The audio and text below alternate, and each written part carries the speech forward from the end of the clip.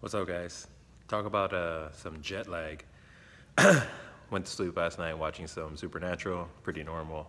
For one, this couch here is a little too comfortable, so I don't even remember what happened in the episode. I'm gonna have to rewatch that one. But went to sleep maybe like 10:30, and then I get up to use the bathroom, and it's freaking almost noon. So I haven't slept that long in, I can't even tell you when. But today's the day before the storm, or calm before the storm. Tomorrow starts Train with Rich. I was thinking about going to Mayhem class later on this afternoon. I think they got like 4:30, 5:30, 6:30, or 5, 6, and 7. I forget. I'll just check their website again. But gonna get a little relaxation in, eat some food, and then get ready to train with Rich tomorrow.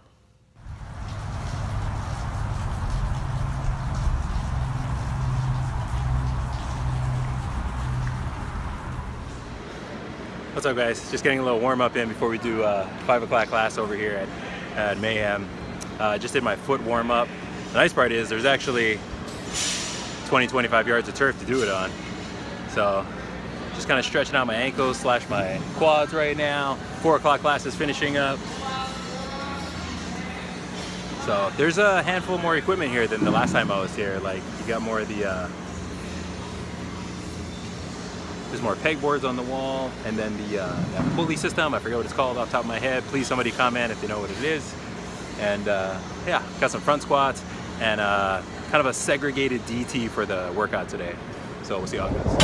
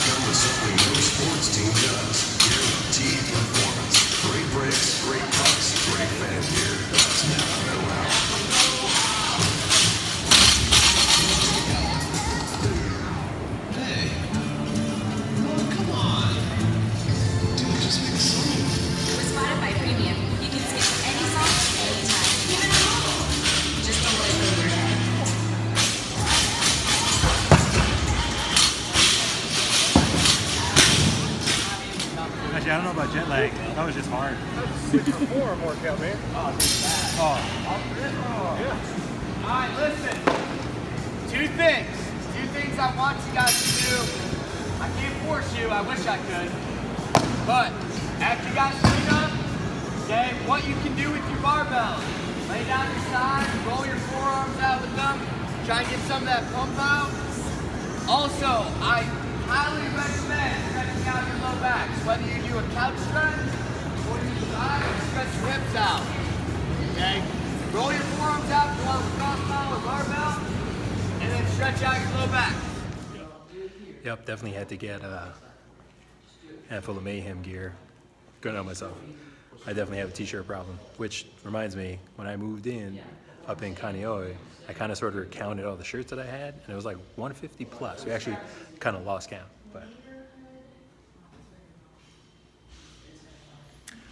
look at the retail space, amazing. And actually, the thing that I'm super impressed with, look at this. On a couple places in the floor, so pretty excellent. Just finishing up our first full day here in Cookeville, even though we slept into like noon.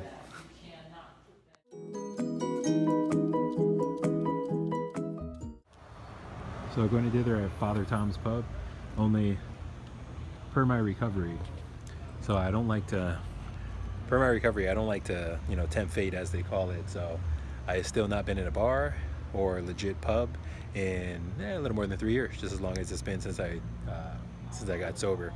But food is really good here, and literally it's walking distance to where we're staying at.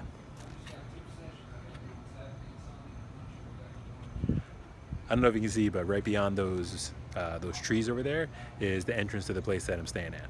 So literally like a 15-second walk.